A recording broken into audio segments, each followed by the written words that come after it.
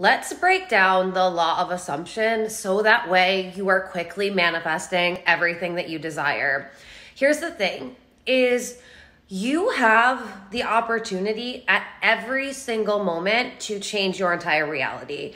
If you start thinking differently, if you start embodying new energetics, if you start holding on to a different self-concept and you just keep telling yourself, these new stories, these new beliefs, if you keep feeling into these new energies, if you keep embodying this new self-concept, your reality can shift so quickly. My students and my clients typically tell me within 2 to 3 days, they see an enormous shift or they feel an enormous shift in themselves and their reality because I don't play in timelines. I don't play in the Newtonian realm. We play in the quantum realm here where everything can happen like that. And if you're new here, my name is Alexa and I post content like this all of the time. So make sure you're following me and check out my other videos because I will help you manifest so quickly. And if you want to go deeper, I have a manifestation academy you can grab at the link in my bio. So where I see a lot of people going wrong in the law of assumption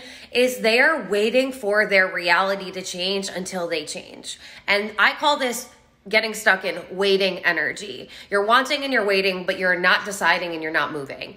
And at the end of the day, you are the one creating your reality. So if you're uncertain, if you're doubting, if you're worrying, if you're fearing, then you can't actually create the reality that you want to create because you're not in vibrational alignment with it. You're not mentally living in that place already. Energetically, you're not living in that state. And that's what the law of assumption says. You're living in the wish fulfilled.